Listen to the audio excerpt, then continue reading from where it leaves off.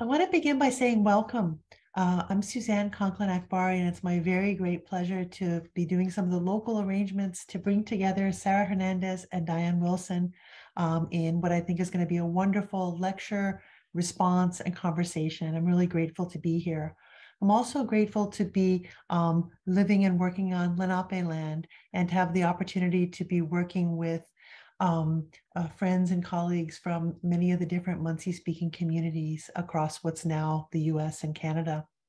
And just would invite everybody to be reflecting on the land beneath their feet. Even if there's a floor between your feet and the land is under you.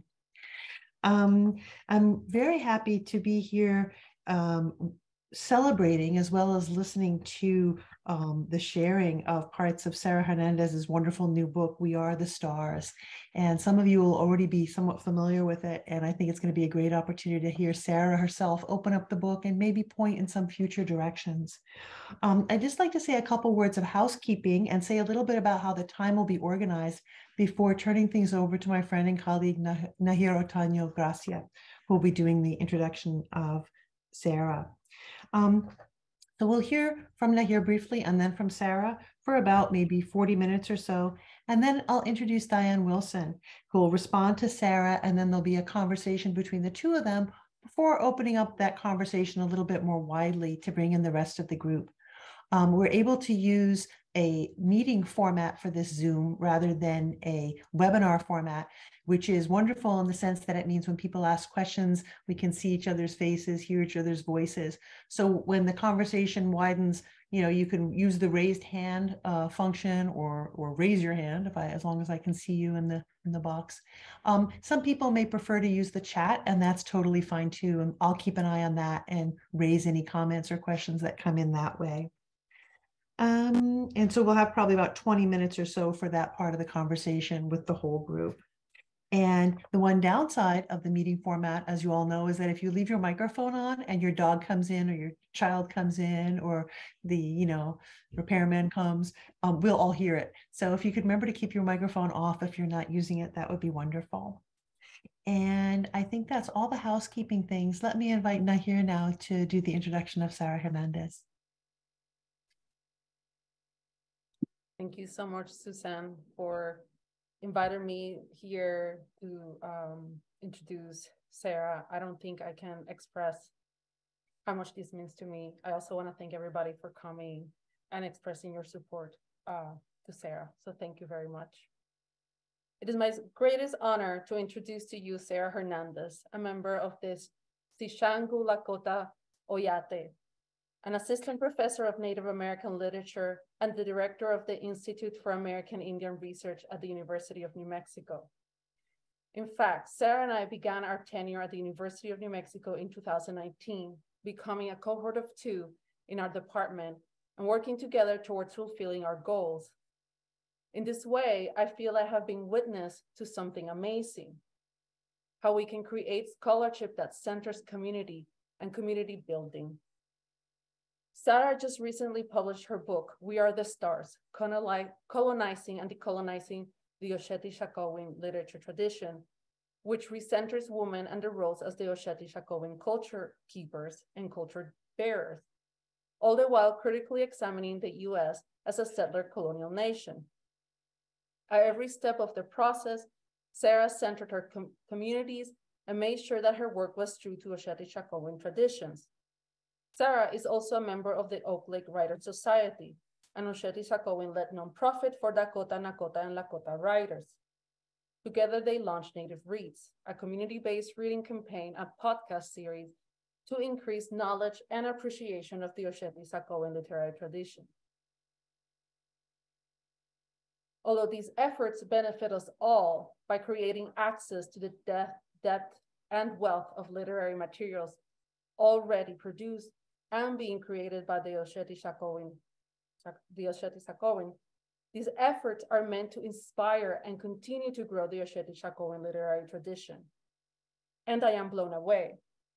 I am blown away by Sarah's commitments to her communities, including the Diné and Pueblo students that walked through UNM feeling empowered, in part because of her, her commitment to her colleagues, who she continually centers through her dedication to the Institute for American Indian Research, her commitment to Dakota, Nakota, and Lakota writers, whose art she constantly highlights.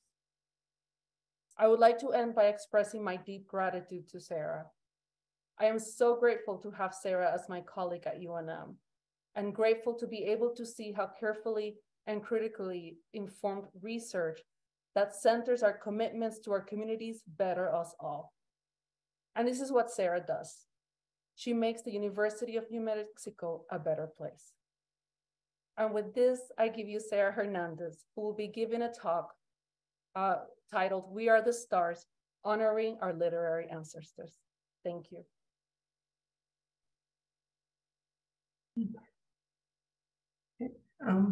I wanted to thank you for that kind introduction, Nair. And I want to thank you for supporting my work, and not just my work, but the work of so many women of color. I also feel really fortunate to have you as a colleague here at UNM. In our department, Nair always talks about the importance of solidarity in academia. And she talks about the fact that as academics, that we constitute a community. And as an academic community, we have a responsibility to come together and to support one another. And so what I really appreciate about Nair is that she doesn't just talk about academic solidarity and supporting colleagues, she truly practices it, as evidenced here today. So for example, when I told Nair, after I wrote this book, I said, I don't really know how to promote this book. And she said, I do. And immediately she started reaching out to all of her contacts and her colleagues and encouraging people to pick up my book and share it with their students. And so I'm just really grateful, to have a friend and a colleague who is genuinely committed to building up other scholars and rooting for their success. So thank you for that, Nair. I also wanted to thank Susan Ackberry for organizing this virtual event this evening so that I could discuss my new book. I also wanted to thank Maria for providing technical support for this event. And of course, I want to thank our sponsors for this evening for their kind and generous support. This includes the Institute for Advanced Studies and the Native American and Indigenous Studies Initiative at Princeton Universities. I'm really excited to share my new book and to have this discussion about Oceti Sakowin literature with the amazingly talented Diane Wilson. Diane is the author of The Seed Keeper, which is quickly becoming one of my new favorite books. I think this book is just so beautifully written, and it provides so much insight into Dakota history and culture, while also emphasizing the strength and resilience of our people. I taught The Seed Keeper last semester, and I'm going to teach it again in the future. So I'm really glad that Suzanne has brought the two of us together today to have this important conversation about our literary ancestors who have helped, pave the way for us in our work.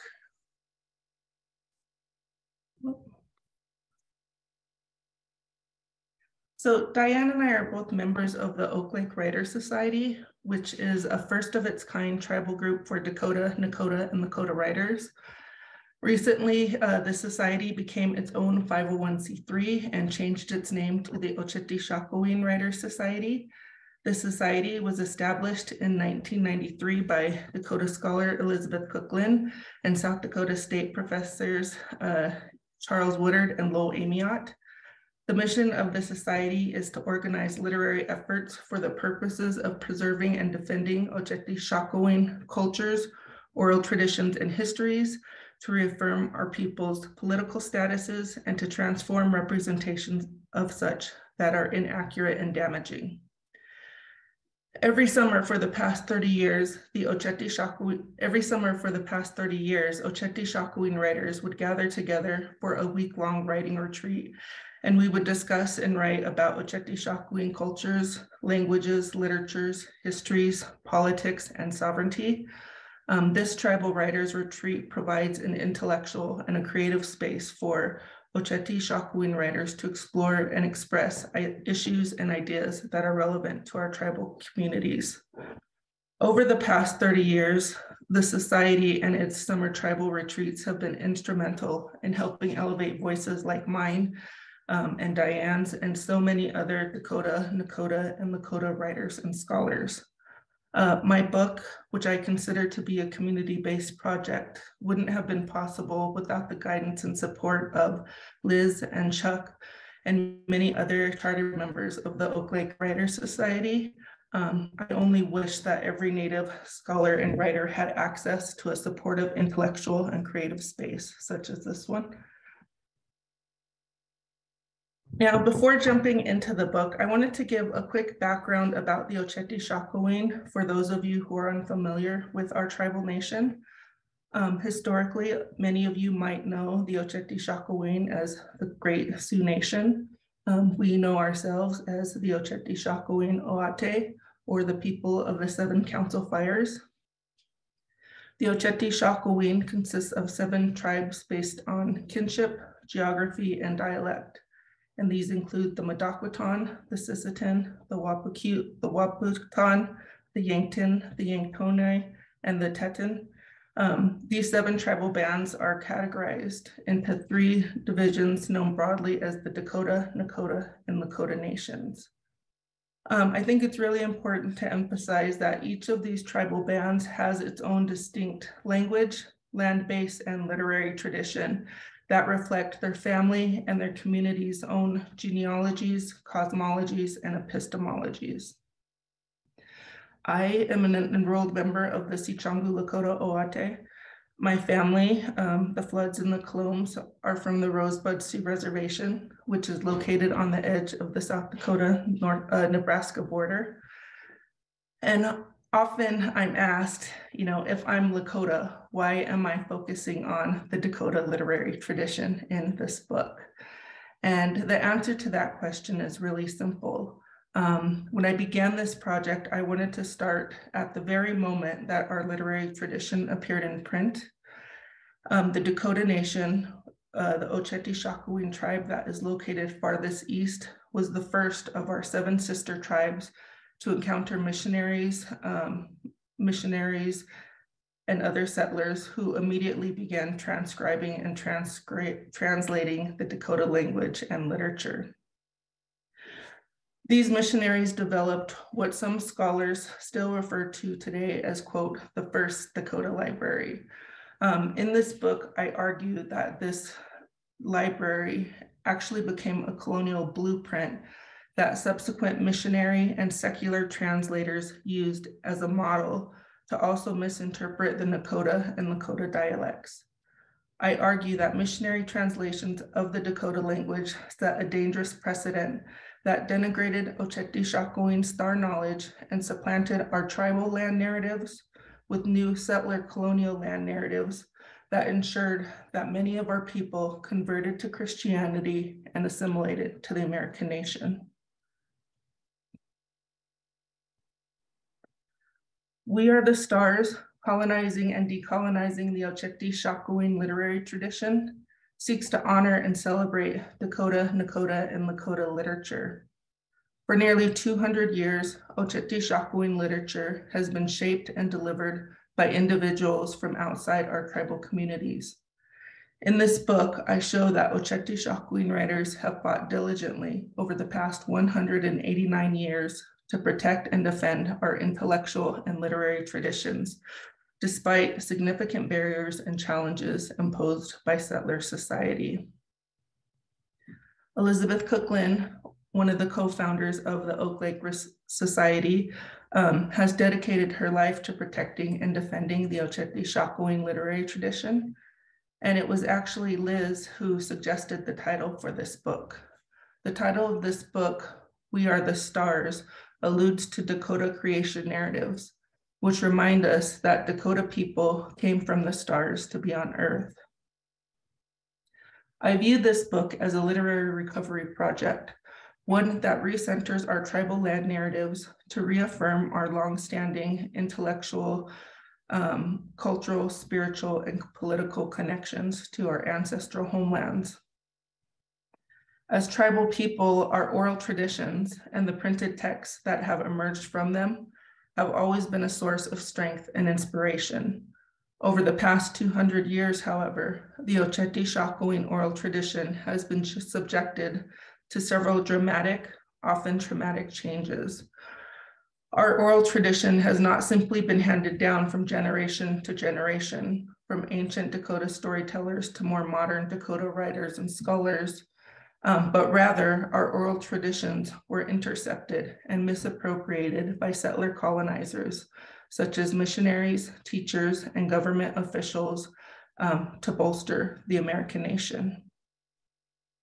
In this book, I argue that the Oceti Sakowin literary tradition is composed of two separate, often contradictory narratives, tribal land narratives and settler colonial land narratives that have significantly shaped and influenced the Dakota, Nakota, and Lakota nations and the role that women play in tribal society. The cover of this book reflects this dual narrative. And the cover of the book is actually my favorite part of this book. The cover of this book was designed by my brother, Ruben Hernandez. And I asked him to design it, after I completed this project. I had a very clear vision of what I wanted the cover to look like. And so, as you can see here, the cover of this book is an original piece of ledger art. And my brother, he designed it exactly as I saw it in my head. The reason I wanted ledger art is because ledger art is often a drawing or a painting that's superimposed upon a financial or legal document.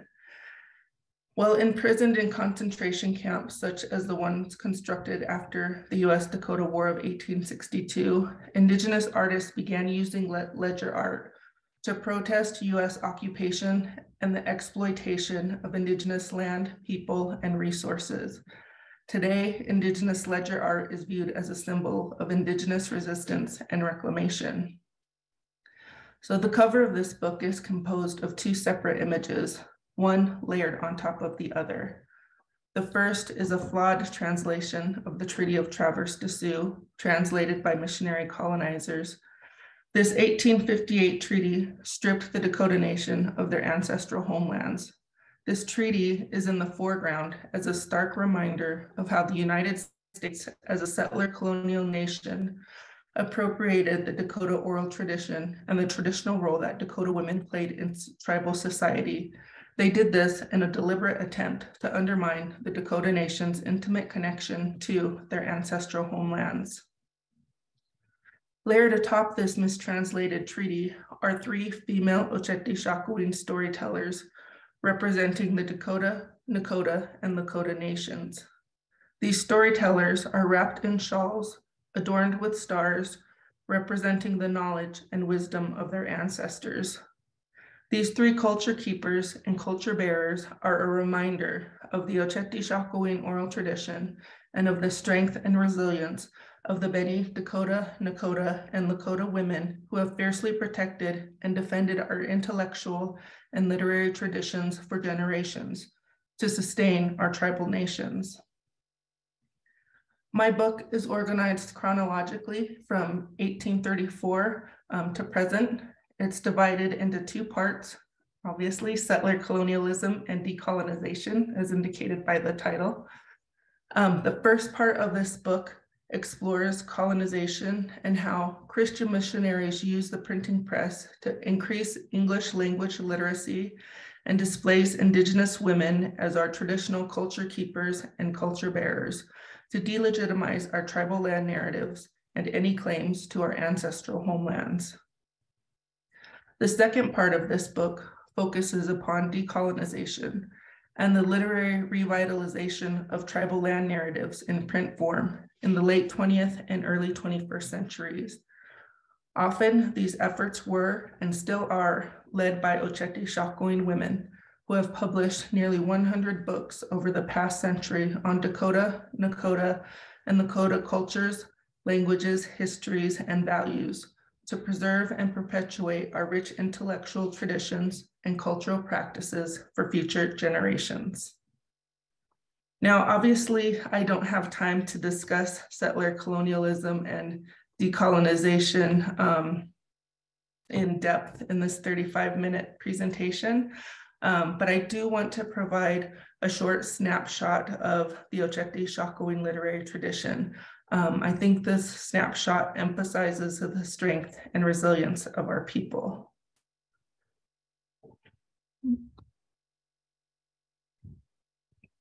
So traditionally, the Oceti Sakowin, like many tribal nations, were matriarchal societies that respected women and land as the givers of life and nourishment. However, the arrival of settler colonizers replaced the Oceti Sakowin's traditionally matriarchal system, honoring Indigenous women with an oppressive patriarchal regime that demeans and devalues them. In this presentation, I show how missionaries and other settler colonizers have misappropriated the Oceti Sakowin oral tradition. Displacing Oceti Sakowin women as our traditional culture keepers and culture bearers, and severing our connection both ideologically and territorially to our ancestral homelands. As an example, I focus on the Dakota Nation. Efforts to linguistically colonize the Dakota oral tradition began in earnest in the early 19th and 20th centuries, when Congregationalist and Presbyterian missionaries invaded Minnesota Makoche, or the land where the waters are so clear they reflect the clouds. That is Dakota Territory, or present-day Minnesota. 3 missionary families, the Riggs family, the Ponds, and the Williamson families, have long been romanticized in Minnesota history. They have been praised for helping, quote, civilize and Christianize Dakota people, and for helping establish Minnesota statehood. In this chapter, I examine how these 3 missionary families used translation and the printing press to internally and externally colonize the Dakota Nation. Eve Tuck and K. Wayne Yang define internal colonialism as the process of supplanting laws and epistemologies with Western beliefs and values. As demonstrated by this quote here, Reverend Stephen R. Riggs was very clear about his intention to internally or linguistically colonize the Dakota Nation. He explicitly states in his memoir that, quote, the labor of writing was undertaken as a means to a greater end, to put God's thoughts into their speech, end quote. Riggs and his missionary colleagues devoted their entire life to transcribing and translating Dakota language and literature. In my book, I show how these missionaries deconstructed the Dakota oral tradition, story by story, sentence by sentence, word by word, and letter by letter, so that they could reconstruct and revise our tribal land narratives to reflect a new settler colonial land narrative that privileged the American nation at the expense of the Dakota, Nakota, and Lakota nations. For time's sake, I'm not going to examine each one of these texts here. However, I do want to note a recurring theme that I noticed among all of these translations, which is that missionary colonizers often describe Dakota language and literature as an inferior knowledge system that was rapidly nearing extinction. This is perhaps most evident in the missionaries' translation of the Dakota creation narratives.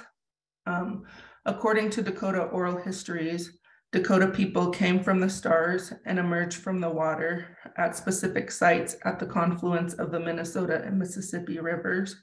This site is known as Bedote.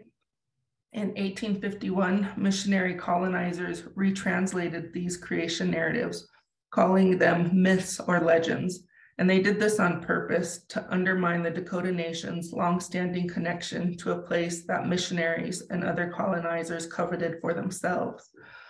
I argue that by dismissing these creation narratives and calling its legitimacy into question, missionaries and other settlers were able to undermine any ethical or legal connections that Dakota people had to their ancestral homelands. So after mistranslating the Dakota creation narrative, missionary colonizers boldly proclaimed that Bedote, the place of the Dakota people's first creation, would, quote, one day prove to be the center of the United States of America. And indeed, today it is. Minnesota is located near the center of the United States. In this chapter, I argue that missionary colonizers not only internally colonized Dakota people by mistranslating their creation narratives, but they also externally colonized the Dakota Nation by using their newfound knowledge of Dakota language and literature to mistranslate the treaties, like the one on the cover of my book, that dispossess the Dakota people of their ancestral homelands. This idea is supported by Dakota scholar Gwen Westerman. She notes that Reverend Stephen R. Riggs used his newfound knowledge of Dakota language to mistranslate these treaties. She argues that he consciously and deliberately misrepresented the terms of these agreements by manipulating Dakota kinship terms, by misinterpreting the words seed and sell, and by adding an addendum to these treaties that helped redirect annuities to fur traders. By misrepresenting the terms of these treaties, Riggs and his missionary colleagues sparked a chain reaction of repercussions, including broken treaties, land dispossession, starvation, war, imprisonment, mass execution, and exile that disenfranchised the Dakota Nation and deeply traumatized generations of Dakota people. As indicated by the Dakota writers and scholars featured in my book, Dakota people are still working diligently to decolonize their language and their literature so that they could heal from this trauma. Missionary colonizers had a significant impact on Dakota language and literature that contemporary Dakota, Nakota, and Lakota people are still grappling with today. Sicangu Lakota elder Albert Whitehat points out that, quote, "Our language was one of the main tools used by the government, the school teachers, and the church for acculturation and assimilation," end quote. So missionaries established the earliest boarding schools in Dakota Territory. These boarding schools were dangerous because they hindered Dakota women's ability to fulfill their role as their family, community, and nation's traditional culture keepers and culture bearers. These boarding schools prevented generations of Oceti Sakowin women from mothering their own children and from sharing their knowledge of their tribe's rich intellectual and literary traditions with future generations. A prime example of this is the published Dakota author Charles Eastman, who was among one of the first boarding school students in Dakota Territory. Eastman was educated by the children of the same missionary families that created the first Dakota library. At boarding school, Eastman learned under Alfred Riggs, the son of Reverend Stephen Riggs, who was on the previous slide, and the son of John Williamson, the son of Reverend Thomas Williamson. At boarding school, missionary colonizers used, quote, the first Dakota library developed by their fathers as a key linguistic tool to replace the Dakota oral tradition with the American literary canon. According to Eastman, this new generation of missionary colonizers became his greatest teachers and mentors, supplanting his grandmother as his primary caregiver and educator. And I think you see this reflected in this quote that I have here. As Eastman recalls in this quote, Dr. Riggs gave me a little English primer to study. Also, 1 or 2 books in the Dakota language, which I had learned to read in the day school. There was the translation of the Psalms and of the Pilgrim's Progress. I must confess that at that time, I would have preferred one of my grandmother's evening stories. As already discussed, missionaries translated and transcribed more than 50 books into the Dakota language, including the Pilgrim's Progress, a canonical Christian allegory often regarded as one of the first novels written in the English language. According to Eastman, he devoured every single one of those books in the first Dakota library until, quote, he read all that was published in the Sioux. Often, these books told Eastman and other Native students that their people were morally and intellectually inferior. Without a doubt, this book negatively shaped and influenced Eastman's perception of himself and his community. It took him a lifetime to overcome these missionary teachings. In chapter 2 of my book, I explicate Eastman's 3 autobiographies, Indian Boyhood, From the Deep Woods to Civilization, and The Soul of the Indian, to show how Eastman's perception of the missionaries and the church changed throughout his lifetime. When Eastman first began writing and publishing, his critiques of settler society were subtle and indirect. However, by the time he penned The Soul of the Indian in his late 40s, he had no trouble explicitly condemning, quote, the fur traders, the black robe priests, the military, and finally the Protestant missionaries for the disintegration of the Indian nations and the overthrow of their religion, end quote. During his lifetime, Eastman personally witnessed and experienced this disintegration numerous times, from the U.S. Dakota War of 1862 to the 1890 massacre at Wounded Knee, where he tended to his injured and dying Lakota relatives. Throughout The Soul of the Indian, Eastman explicitly criticizes missionary colonizers for displacing Oceti Sakowin women like his grandmother from their traditional role in tribal society as culture keepers and culture bearers. In The Soul of an Indian, Eastman unequivocally states, quote, Dakota women ruled undisputed and were a tower of moral and spiritual strength until the coming of the border white man, the soldier and trader. When Dakota women fell, the whole race fell with her, end quote. Eastman suggests that the only way to reunite the Oceti Sakowin is to recenter Dakota, Nakota, and Lakota women in tribal society and empower them to, quote, repeat our time-hallowed tales with dignity and authority so as to lead us into our inheritance in the stored-up wisdom and experience of our race. During his lifetime, Eastman did his best to reclaim and reimagine his grandmother's tribal land narratives as print literature. He published 11 books about Dakota language, culture, and history, and he helped lay the groundwork for future literary decolonization efforts. However, given the time period that Eastman was born in, he often faced a number of challenges from settler society that prevented him from fully embracing his grandmother's teachings. In this book, I argue that decolonization is a long-term process that has taken and will take many generations to achieve. As demonstrated by the next few authors in this presentation, each of the authors showcased here builds upon the effort of the writer who came before him or her, so that they can also start to decolonize their language and literature.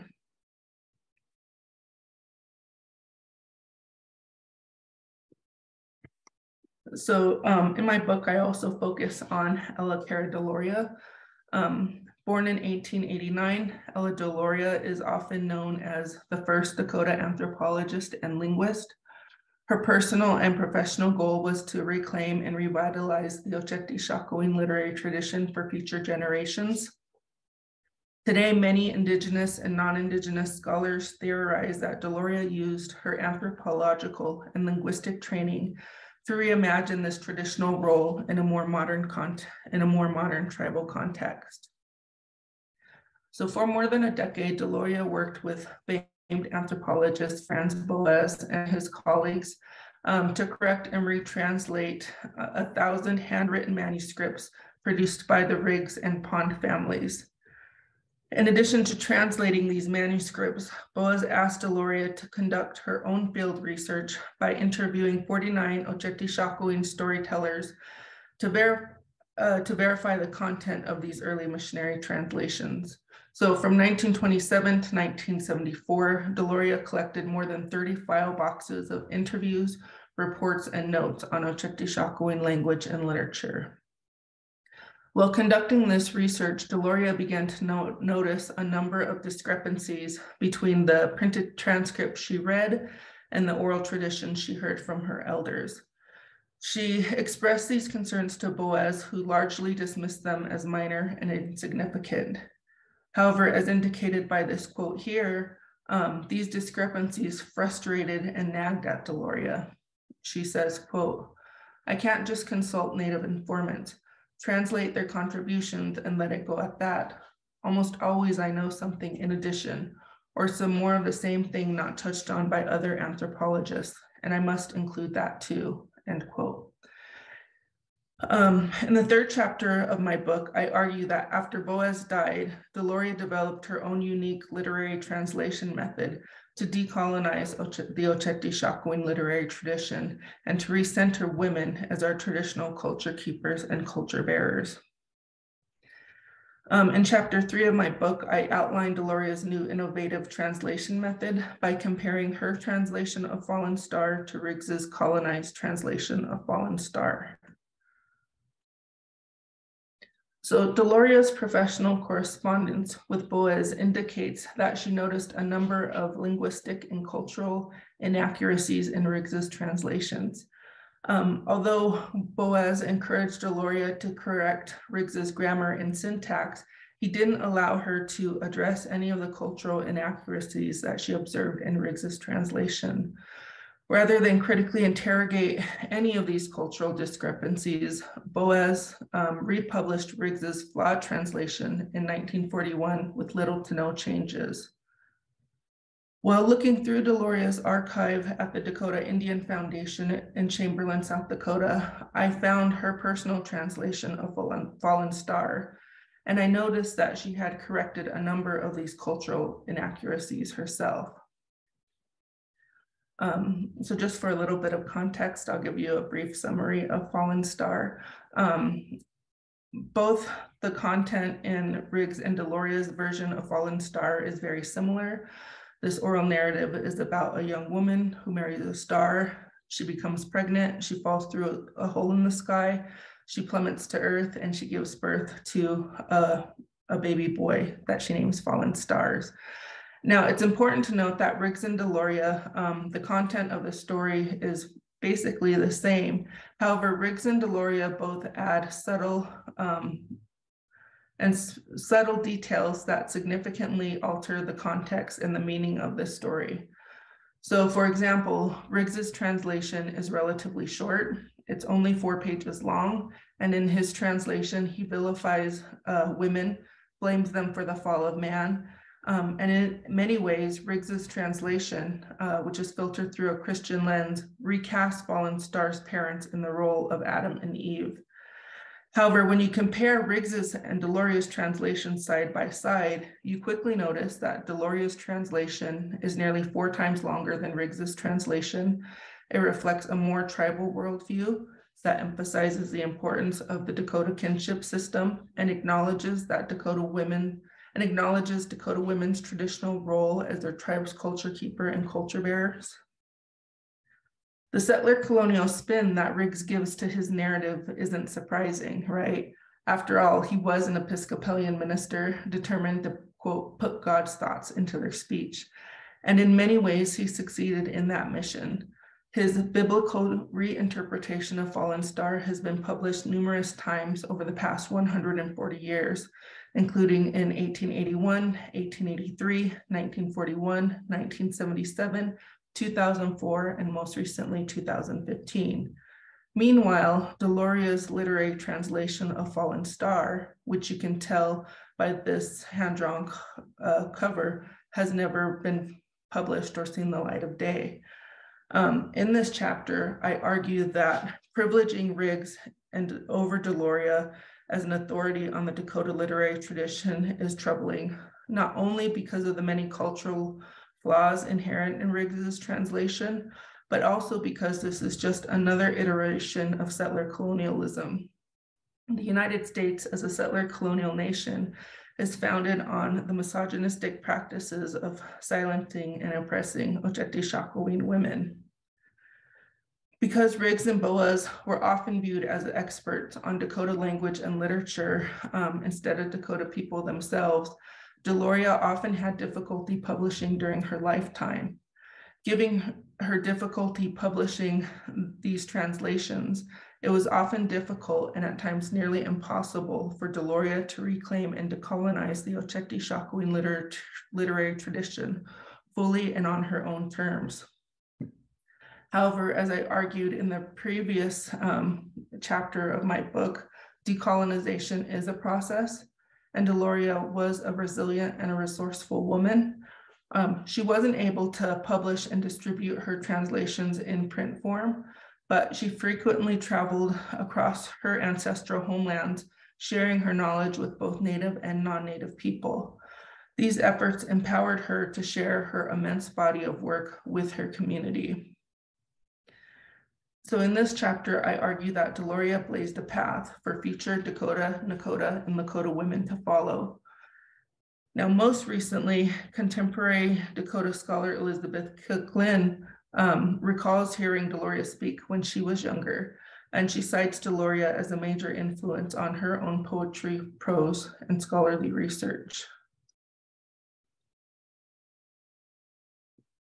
Now, I've mentioned Elizabeth Cook-Lynn a couple of times in this presentation. Like I said, Elizabeth Cook-Lynn is the co-founder of the Oak Lake Writers Society. She has devoted much of her academic career to developing Native American studies as a legitimate academic discipline. Over the past 4 decades, Cook-Lynn has published more than a dozen NAS-related books, as well as countless journal articles and book reviews. Cook-Lynn is a mixed genre writer known for her sharp mind and tongue. She writes boldly in defense of the Oceti Sakowin and is unafraid to critique settler colonial violence and oppression, especially when it is directed against Dakota, Nakota, and Lakota women. In her 2007 speech, Decolonization of American Indians, Cook-Lynn reiterates that, quote, "One of the pragmatic realities of enforced colonialism is that settler misogyny challenges the power status of women and leads to the dogged dispossession of women's rights." As mentioned in this lengthy quote here, which I'm not going to read out loud for the sake of time, Cook-Lynn attributes these colonized, non-tribal beliefs about male privilege and white supremacy to those Christian missionaries I discussed at the beginning of this presentation. Cook-Lynn, in both her fiction and nonfiction, seeks to challenge these non-tribal ideologies by recentering women as our traditional culture keepers and culture bearers. She writes that decolonization and healing can only, quote, "originate from oral traditions that have guided Dakota people for millennia and will continue to do so until the end of time." In this chapter, I argue that Cook-Lynn often uses her fiction and her poetry to reimagine the tribal land narratives that she heard in her youth. She reimagines them in a more modern form as print literature, which is an empowering act of Indigenous resistance, especially when we consider the fact that Riggs and his missionary colleagues insisted that our oral traditions were going to, quote, "go the way of the buffalo." In other words, our literary traditions were going to go extinct. However, despite war, exile, boarding school, and a number of other harsh assimilationist policies intended to extinguish our language and culture, our oral traditions did not simply just go away. As demonstrated by Cook-Lynn and Deloria and Eastman and many, many other Oceti Sakowin writers and scholars, our oral traditions are still alive and well today, in oral form, in print form, and even in a new electronic form. Although Cook-Lynn's fiction and nonfiction emphasizes the importance of reclaiming and decolonizing the oral tradition, she also suggests that it is time to move beyond literary decolonization to literal decolonization. Like Eve Tuck and Kay Wayne Yang, Cook-Lynn is adamant that, quote, "decolonization is not a metaphor." Therefore, she has taken steps to literally decolonize the Oceti Sakowin literary tradition. Toward this goal, Cook-Lynn co-founded the Oak Lake Writers Society. Since its inception, Cook-Lynn has served as the society's mentor, providing writing instruction and offering culturally relevant feedback on her work. These efforts allowed Cook-Lynn to help increase the number of Oceti Sakowin writers and scholars presenting and publishing in our ancestral homelands so that we can change anti-Indian narratives about our people and communities.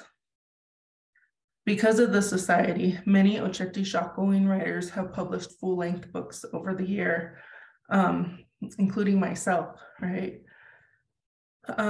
So it was only after researching and writing We Are the Stars that I truly began to understand and appreciate how many obstacles our literary ancestors had to overcome to protect and defend our rich literary traditions. Writers like me, like Diane, and like so many other members of the Oak Lake Writers Society stand on the shoulders of many Oceti Sakowin writers, of the many Oceti Sakowin writers and storytellers who came before us.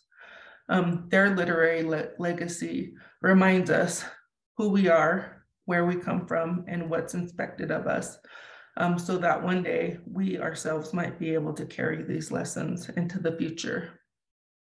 Thank you.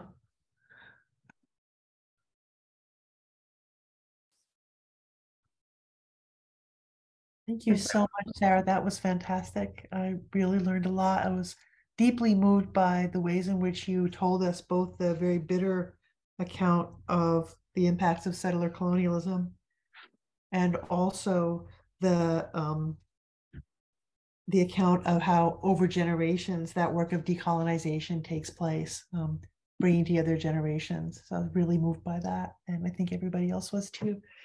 Let me introduce Diane Wilson very briefly, and then we'll hear her response. Diane Wilson is a writer and educator who has published 4 award-winning books as well as essays in many publications. Sarah has already mentioned Diane's wonderful novel, The Seed Keeper, which came out in 2021 and received the Minnesota Book Award for Fiction in 2022. Her most recent publication is a picture book called Where We Come From, co-written with 3 other authors, which was released just this past October. One of the things I admire very much about Diane Wilson's work is the way she meets readers where they are. K-4 readers in the case of Where We Came From, and middle grade readers in the case of her biography titled Ella Cara Deloria, Dakota Language Protector. Her biography of Ella Deloria was an honor selection for the 2022 American Indian Youth Literature Award. She's also the author of a memoir called Spirit Car, Journey to a Dakota Past, as well as the nonfiction book, Beloved Child, A Dakota Way of Life. I look forward to Diane's response to Sarah's lecture and the conversation that they'll share before we open up to questions and comments. Diane? Amatakiapi. Thank you, Suzanne. It's such an honor to be here, to be in conversation with Sarah Hernandez around her just impressive and thought-provoking new book. And I just want to thank Sarah for taking so many years to put together what is a really comprehensive look at Oceti Sakowin literary history. And I have to say that as an Oceti Sakowin writer, her book gave me much greater clarity around the colonizing process, and as well as a deeper understanding about the relationship between oral and written stories, especially within the context of Oceti Sakowin history and culture. And to me, this is an extremely important book for all Oceti Sakowin writers and actually readers everywhere, and provides a terrific roadmap for other communities to interrogate their own literary legacy. One of the things that Sarah said in her remarks was that each writer she discussed has built upon the efforts of the writer who came before. And to me, that is exactly what Sarah has done in this work. She has paid close critical attention to writers like Charles Eastman, Ella Deloria, and Elizabeth Cook Lynn, who have all worked tirelessly to preserve and protect Oceti Sakowin stories and culture. And at the same time, these writers experienced or observed firsthand the impact of assimilation programs, especially boarding schools, and how that affected the Oceti Sakowin in terms of loss of language, stories, and culture. And I wonder sometimes how much they worried about the danger that presented to the viability and survival of the Oceti Sakowin language, culture, and stories.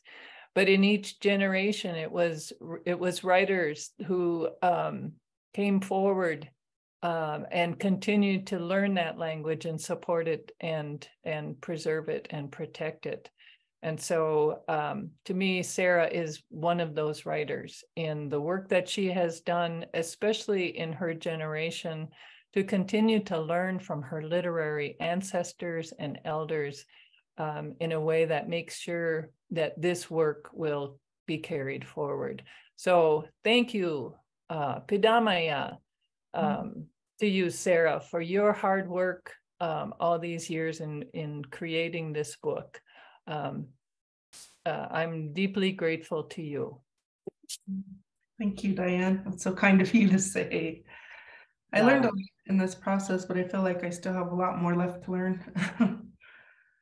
Yeah, I feel the same way, you know, even at the gray-haired stage, there's always so much to learn. But I'm, you know, as a writer, I just so appreciated the framework that you provided for writers about understanding this deeper history and context. And so I have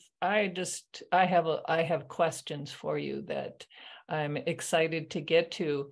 And the first one is really, as a writer, I'm always fascinated about how writers come to any particular work, you know, why this book at this time.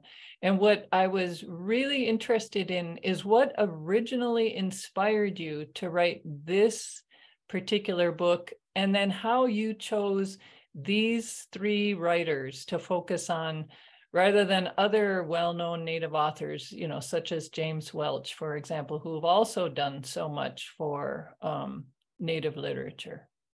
Yeah, no, that's a really good question. This book is, you know, an expanded version of my dissertation project. And I guess I really came to the dissertation project even much earlier than graduate school. You know, I did not grow up on the reservation. I grew up in Denver, Colorado. And growing up, I had never read a book by a Native author. I don't think I read a book by a Native author until I was 19 years old and in college. And then I didn't read a book by a writer from my own tribal community until I was 25 years old. And after I started reading some of these texts as an undergrad, I really made the conscious decision when I went into graduate school that I was going to focus on Oceti Sakowin writers.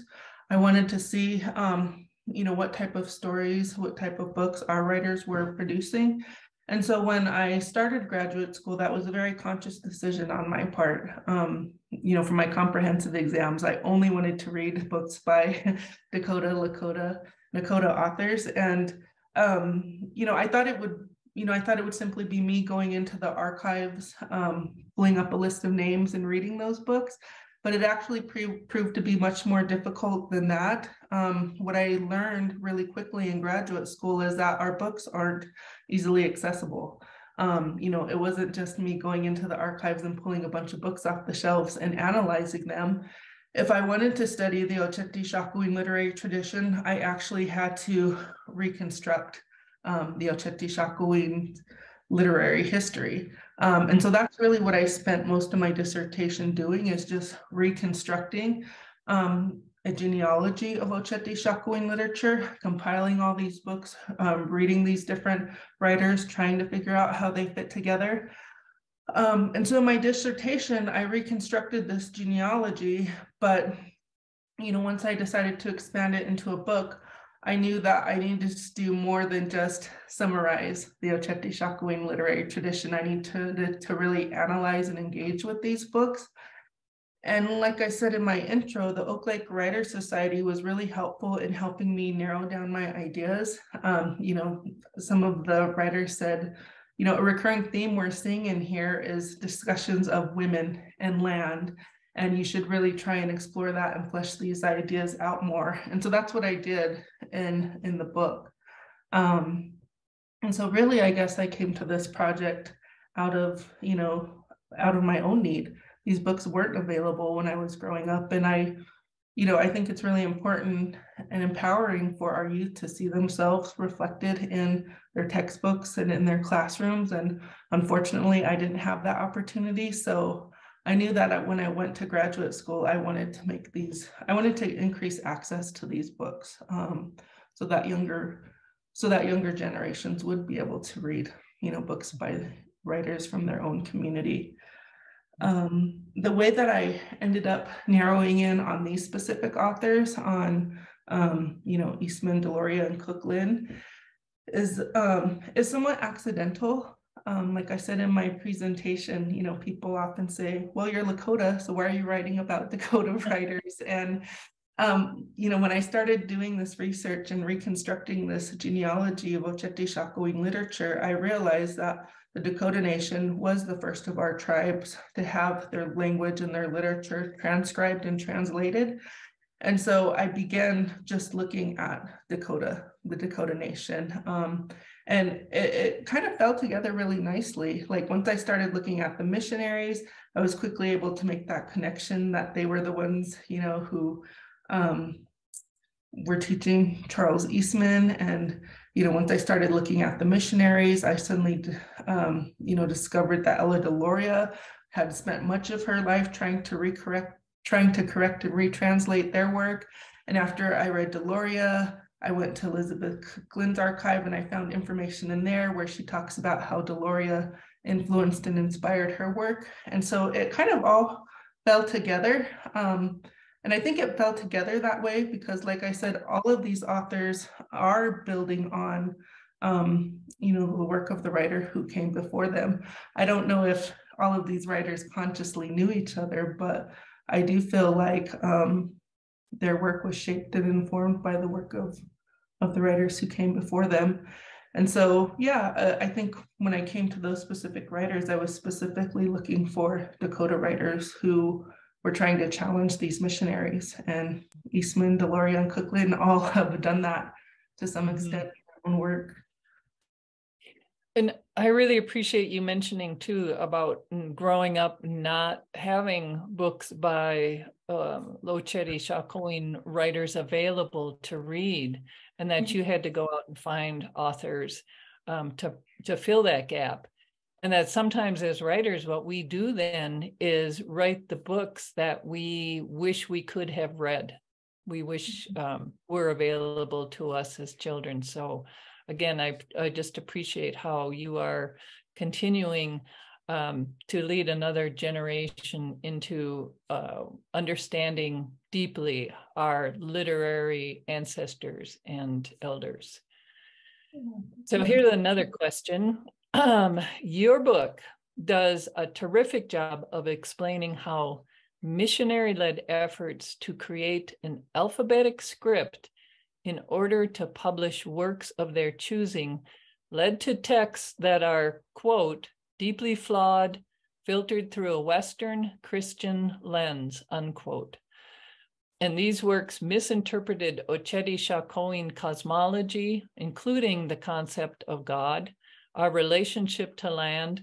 It created a misleading comparison of Dakota and Greek mythology and mistranslated treaties that triggered the 1862 US-Dakota War. And I'm wondering if you would just take one of those examples and just share your understanding as it illustrates your broader point about disrupting Dakota star and land narratives. So one example from the book, or? Yeah.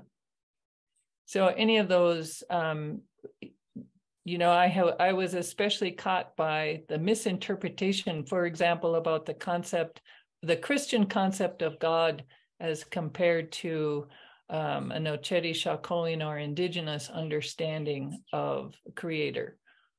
Yeah. I think one of the things that really struck me when I first started this project is how few scholars were critically interrogating these missionaries and their translations.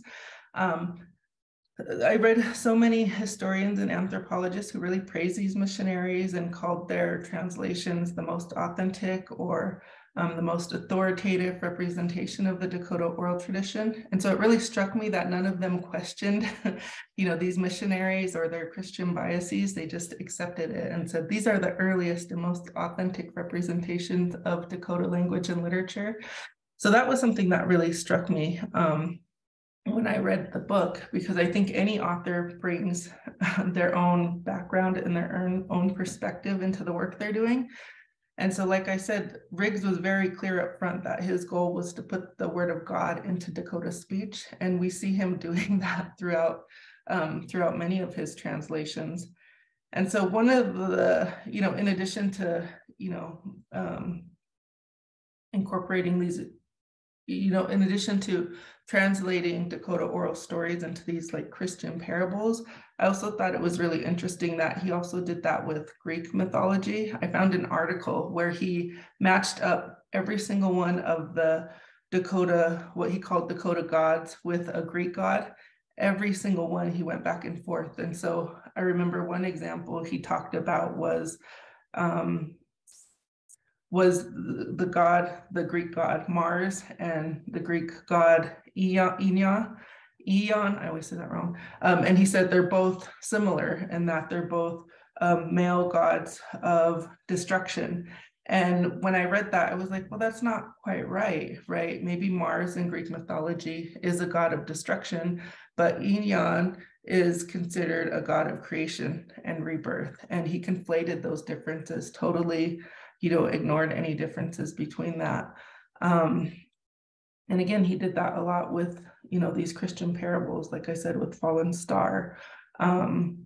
He just completely dismissed any sort of tribal perspective and just showed them through his own limited Christian Western worldview. And he didn't stop there with inserting Christian philosophy. He also mistranslated treaties, and that had an enormous impact on land theft. Yeah, no, and that was something I think, that was a major component missing between the dissertation and the book. And the dissertation, I only looked at the ways in which these missionaries internally colonized Dakota people by changing some of their oral narratives. And it wasn't really until later when Elizabeth Cookland kind of pushed me a little bit. She said, well, what are the political consequences of these narratives?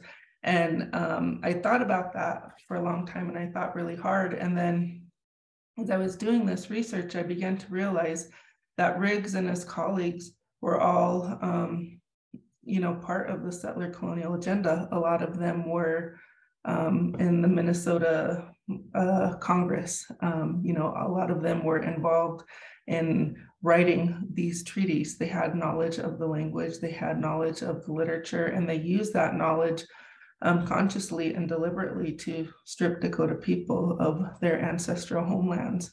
And I guess the irony of all of that is that they didn't realize that they had done anything wrong. They had always thought that they were trying to,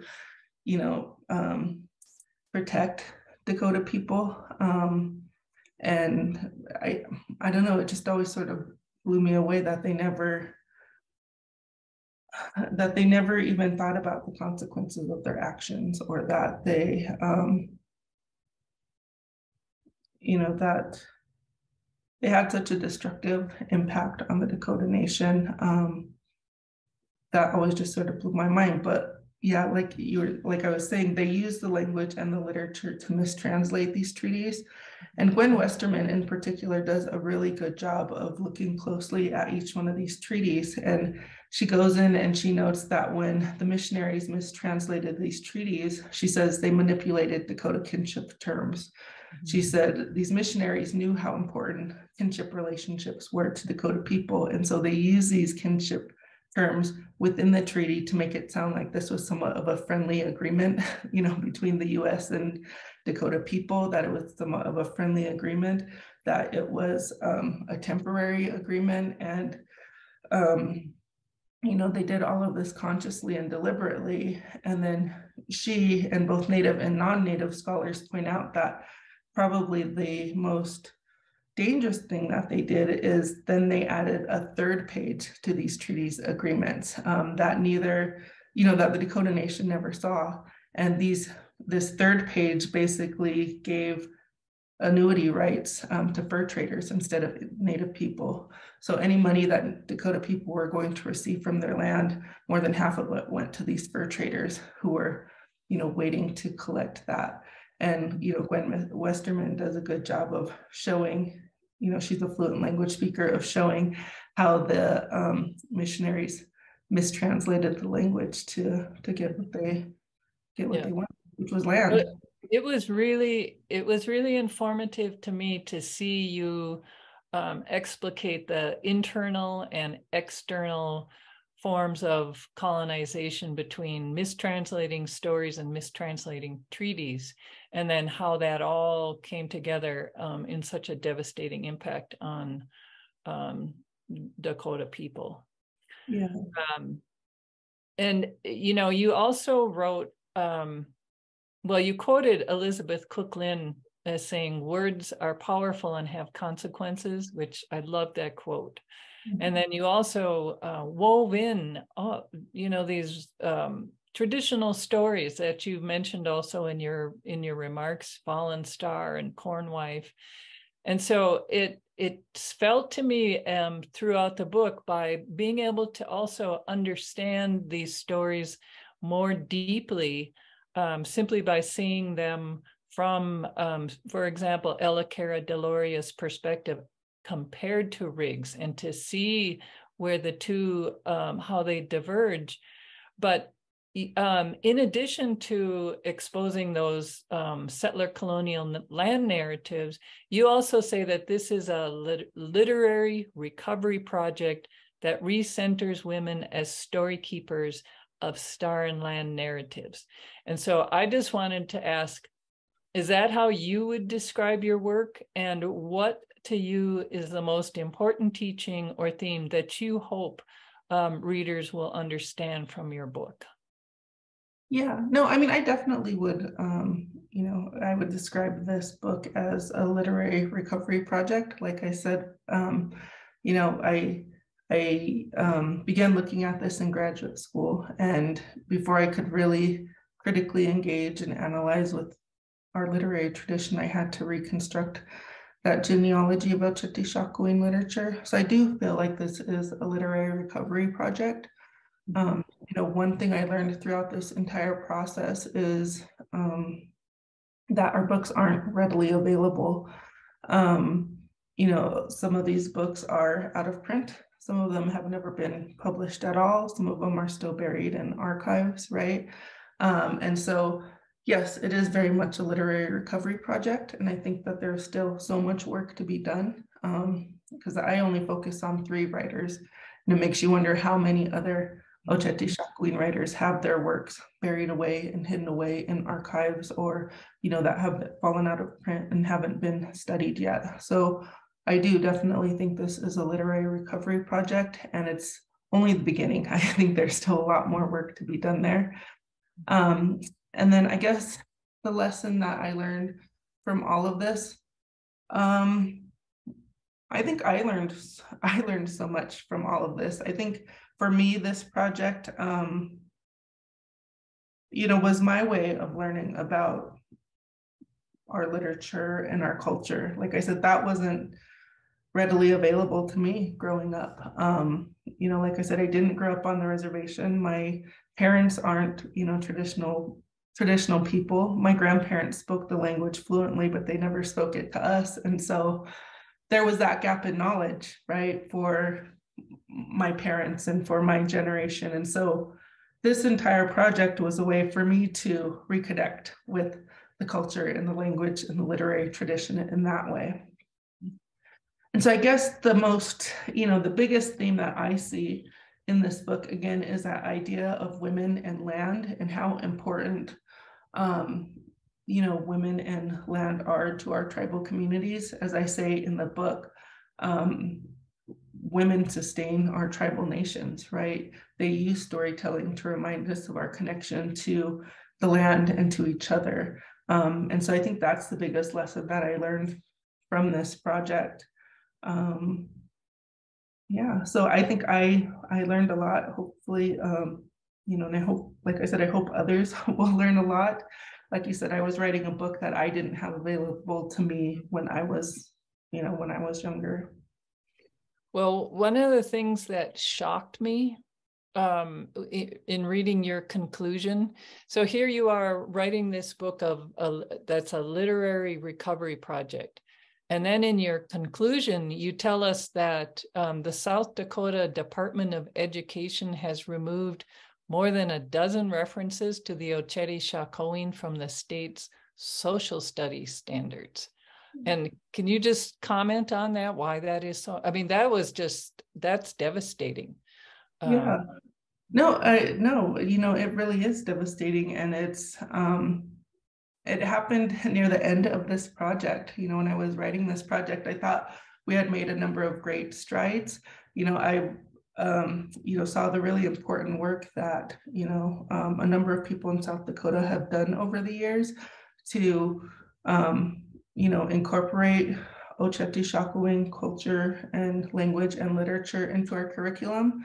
The Oceti Sakowin Essential Understandings, the Center for American Indian Research and Native Studies, they've all worked closely with, teachers and schools in South Dakota to bring our language and our culture and our traditions into the classroom. And then suddenly, in the Trump era, Kristi Noem introduces this policy to eliminate any references to critical race theory in the curriculum. And suddenly all of this hard work feels like it's been undone, right? Suddenly you can't teach Oceti Sakowin language and culture in our schools.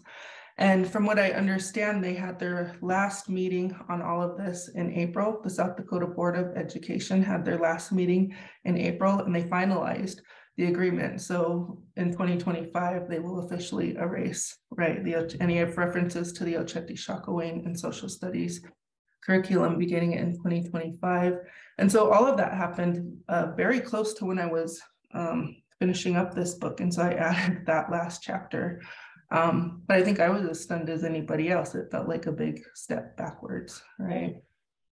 It felt like a big step backwards. During all of this, I was also working with the Oak Lake Writers Society on the Native Reads Project. And the Native Reads Project, I didn't talk about it in my presentation. Nair briefly referenced it, but the Native Reads Project is an educational toolkit, which consists of a recommended reading list of 10 books about Oceti Sakowin culture and language that are critical to our to understanding our people and communities. We had hoped we could, distribute this and encourage people to teach these books in their classrooms. And then again, suddenly, these policies were passed, and, hopefully teachers still, regardless, still teach these texts. But no, it's disheartening. Shocking. Yeah. Yeah. And yeah, I so appreciate too what the Oak Lake Writers, now known as the Oceti Sakowin Writers Society, are doing to make sure those books continue. So maybe as my last question before we move to Q&A, I wanted to ask you, because I think you had written that, there is this conflict, right? That we have writing as a tool that we rely on, but it is both a tool and a product of settler colonialism. So what advice do you have for writers in navigating this kind of complex literary landscape? That's a really hard question. Advice do I have for writers? Well, I don't speak the language. I'm not a fluent language speaker, and so English is, the only language that I have to communicate.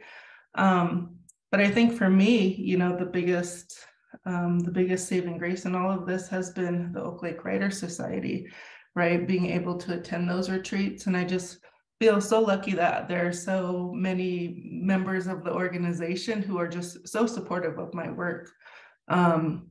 Even when I wrote this, this dissertation, I asked some of the Oak Lakers if they would read a draft of this and, comment on it and give me feedback. And, they did, and they told me how I could make this better and stronger, and, some of the ideas that I should flesh out a little bit more. And so I feel really grateful for that organization. I guess I guess my advice would be to really listen and learn from, your elders and from the people who came before you. So that's really what I tried to do throughout this process. Yes, I went into the archives and I did a lot of this research, gathering these materials on my own. But then again, I also sought out the advice, of the Oak Lake Writers Society and of writers and elders who knew a lot more than I do, right, about all of this. And I tried to listen to them and pay attention to some of those, some of those lessons. I guess that's the way, that I did it. But yeah, I mean, the problem is we're still using the colonizers' tools, right? And I guess, well, I don't guess, I know eventually I'll need to learn, the language myself, but that's also going to be a long process. And I'm not young anymore. It's all relative, Sarah. For me to do that. It will probably be hard for me to do that. But yeah, I think that's just an issue that we all have to contend with, is we are dealing with the colonizers' language. But I would say, yeah, just be open and listen, right, to our literary ancestors and the people who came before us. I guess that would be my advice. Thank you, Sarah. And I want to also thank you for writing this very powerful book and sharing it with all of us. And I think at this point, then we turn it over to Suzanne, who will open it up to questions from the audience. Yeah, if Maria is able to make it so we can see everybody all at once, maybe keeping Diane and Sarah pinned at the top, that will work great. Perfect. If anybody has questions, you can use the raised hand emoji, or you can turn on your video and just put your actual hand up. I was really struck, Sarah, when you're talking just now about speaking the language, thinking about the multi-generational nature of that reclamation. That's just so much in keeping with the larger picture you've been sketching out, that it's not going to happen in a single lifetime. It's going to happen over time. Yeah.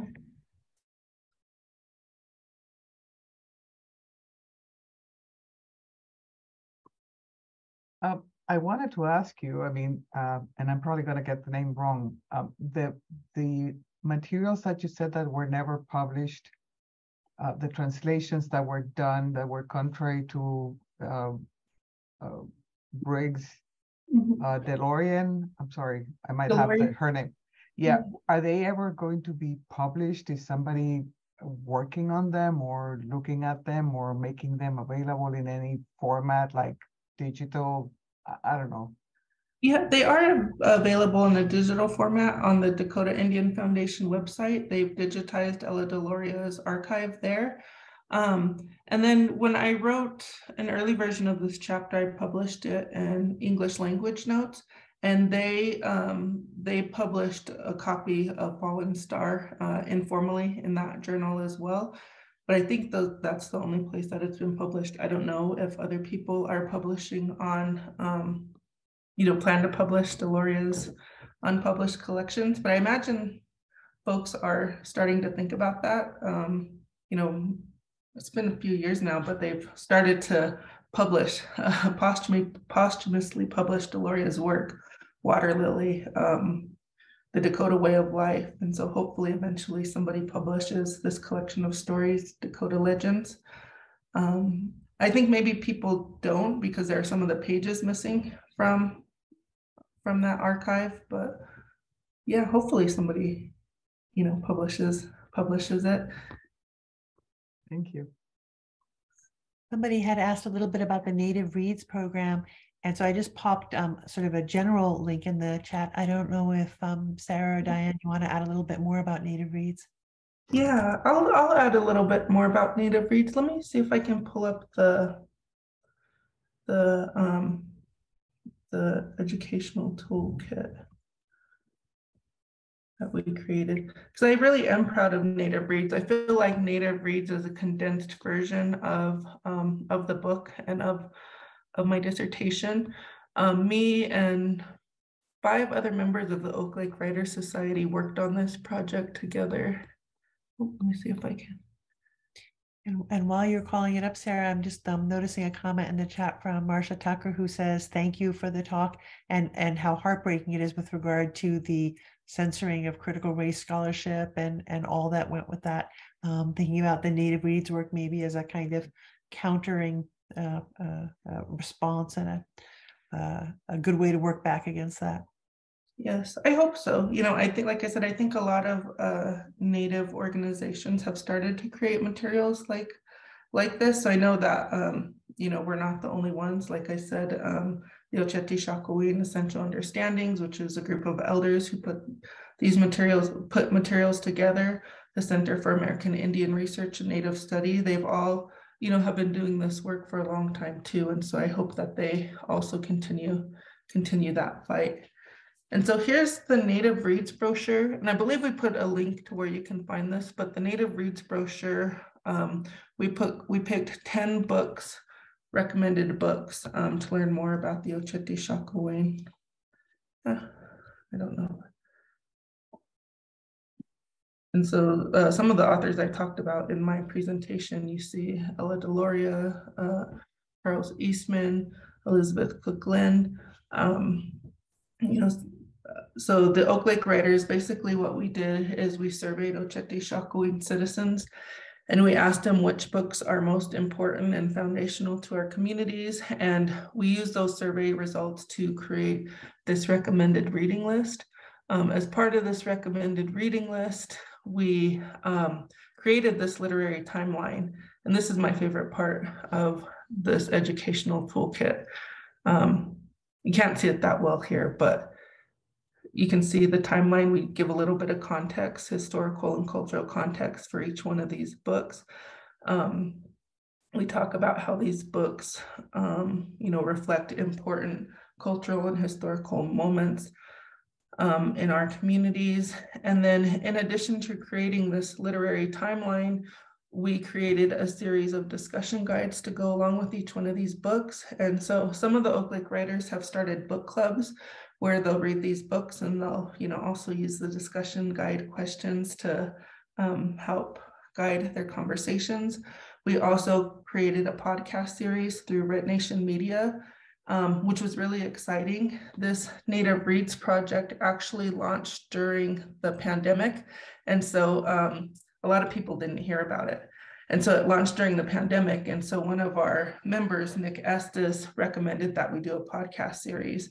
And so what we did is we interviewed the author if they were still alive, or we interviewed one of their relatives to talk about the book. And so these podcasts are sort of a supplemental tool that, you know, people can use when they read and study these books. And so the hope is, right, people will use these tools and resources to you know, get better acquainted with the Oceti Sakowin literary tradition. But I'm really proud of that project. And like I said, it wasn't just me working on this, it was several of the Oak Lake writers, several who are online today. I see them, Leniko, Gabby, Patty. Yeah, so that's really great. That's awesome too, in the way that it brings back into the oral domain things that have been, you know, it's not just about written text, it's also about what's heard and spoken about in the podcast. Yeah. And Leniko Lee also made a comment in the chat saying, this presentation is a critical example of building on the strengths and courage of story keepers of our oral tradition when it comes to recovering our Oceti Sakowin literary tradition and continued cultural practices. That's a good thought. There's also a comment from Gabrielle Taduskanska. I lose the end of the name. I'm so sorry. It cuts off the end of your name. I'm sorry. I don't know if you want to ask your question, Gabrielle, or would you like me to read it?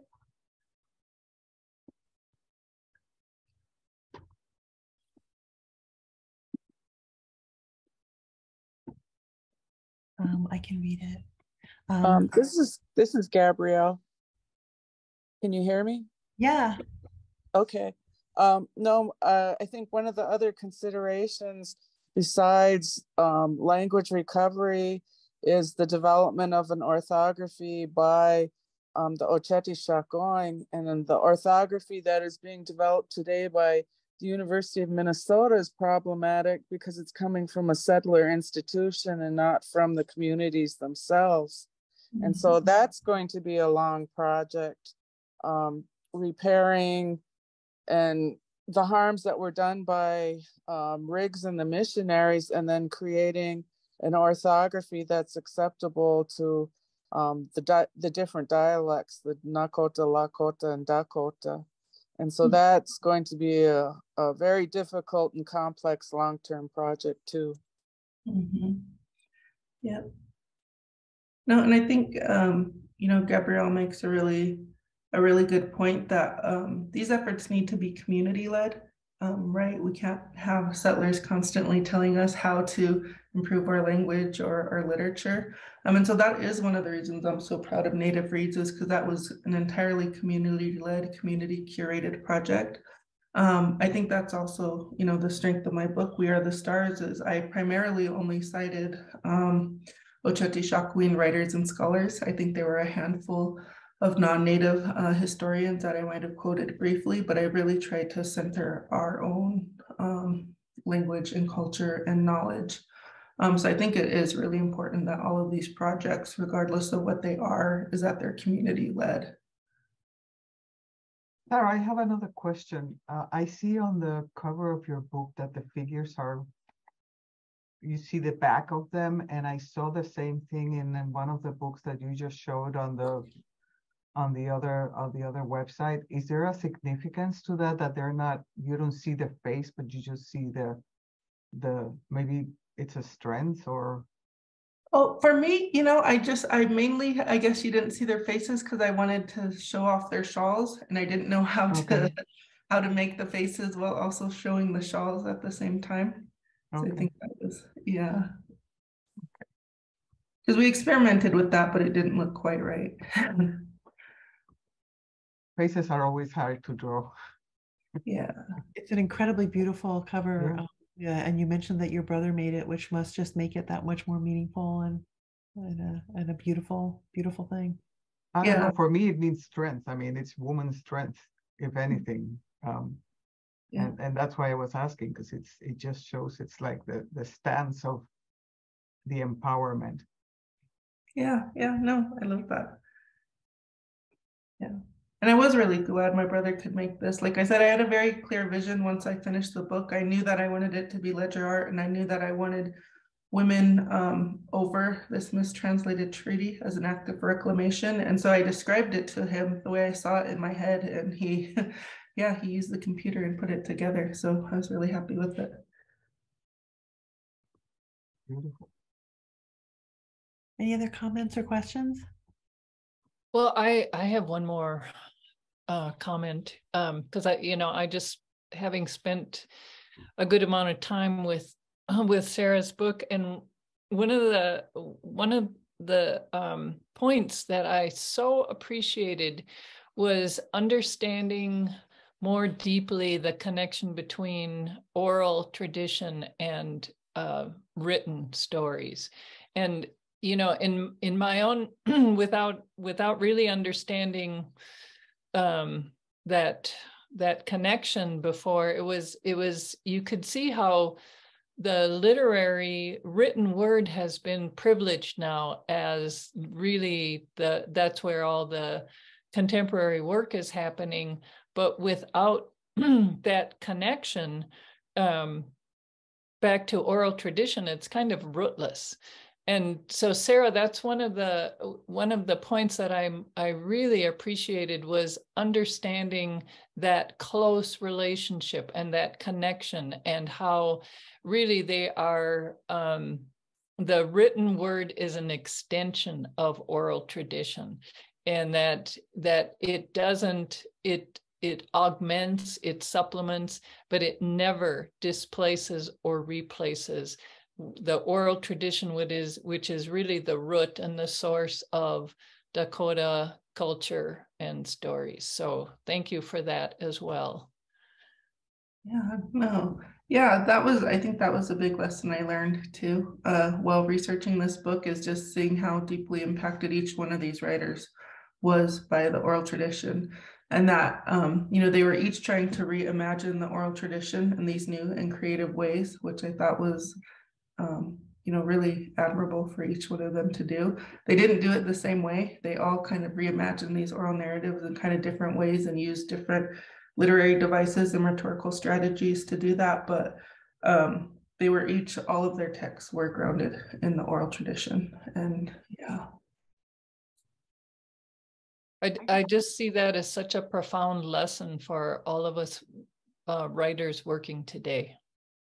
Yeah. I just wanted to share a thought here and thank Sarah. Can you hear me? Yeah. Hi, Letico. I just wanted to point out that something interesting reading Sarah's book and all, and listening to the way in which she's described and explicated all the literature that she has gone through. I came away from this realizing that we as a people have been had been physically, the goal was to destroy us physically, to remove us.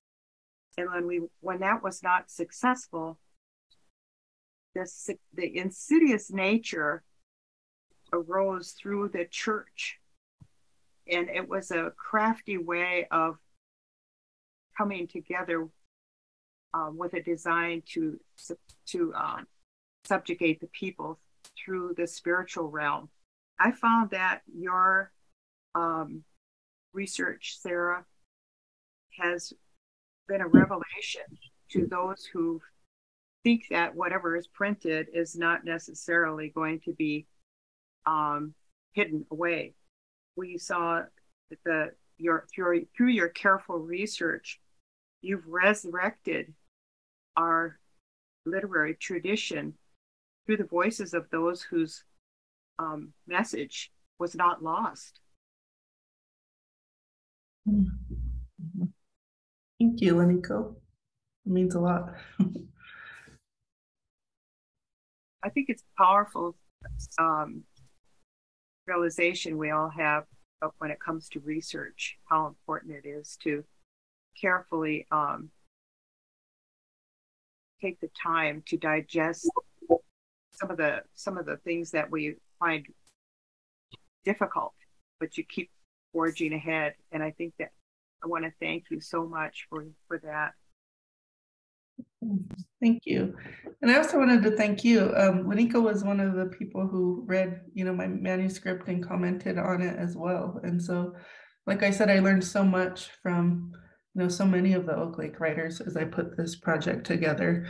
Gabrielle kindly shared some of her knowledge about Eastman, her relative, and, Patty was always so supportive of my work. And so, I really, really appreciate all of this. And I don't know if Chuck is still on, but Chuck was also really, instrumental in just helping me think through this project as well. So like I've said over and over again, I'm just really grateful to the Oak Lake Writers Society and, to the fact that we have this platform where we can come together and talk about these issues.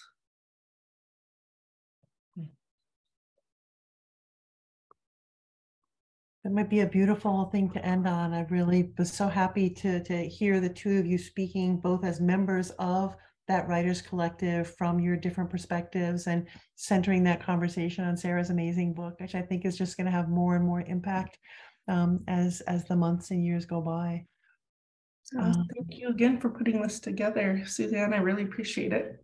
It's a really small thing to do. I'm thankful for Nahira for first introducing me to your work, Sarah, and to Maria for organizing us, and to all of you for being here. Thank you so much, Diane, and thank you especially, Sarah. Thank you.